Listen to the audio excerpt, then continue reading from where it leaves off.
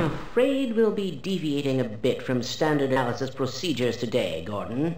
Yes, but with good reason. This is a rare opportunity for us. This is the purest sample we've seen yet. And, potentially, the most unstable. Now, if you follow standard insertion procedures, everything will be fine. I don't know how you can say that, although I will admit that the possibility of a resonance cascade scenario is extremely unlikely. Gordon doesn't need to hear all this. He's a highly trained professional.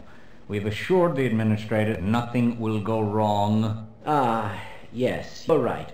Gordon, we have complete confidence in you. Well, go ahead. Let's let him in now.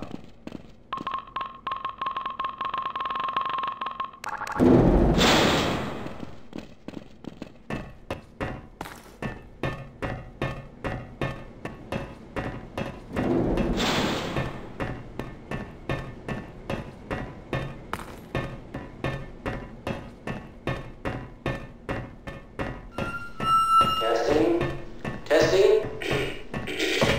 Everything seems to be in order. All right, Gordon. Your suit should keep you comfortable through all this. The specimen will be delivered to you in a few moments. If you would be so good as to climb up and start the rotors, we bring the anti-mass spectrometer to 80% and hold it there until the carrier arrives.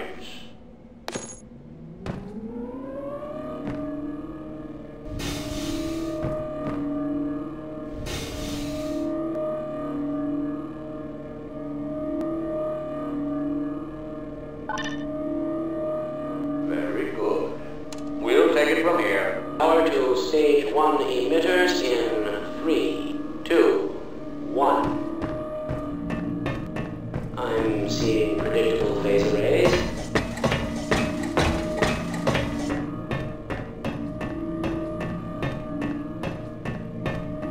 Stage 2 emitters activating now. Gordon, we cannot predict how long the system can operate at its level, nor how long the reading will take. Please, work as quickly as you can.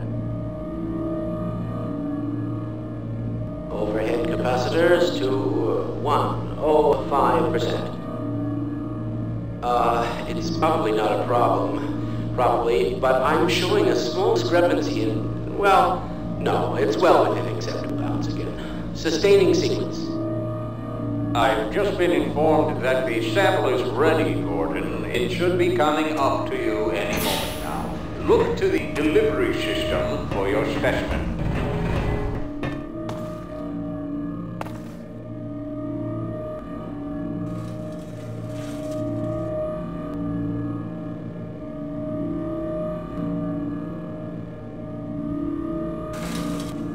Standard insertion. Look here!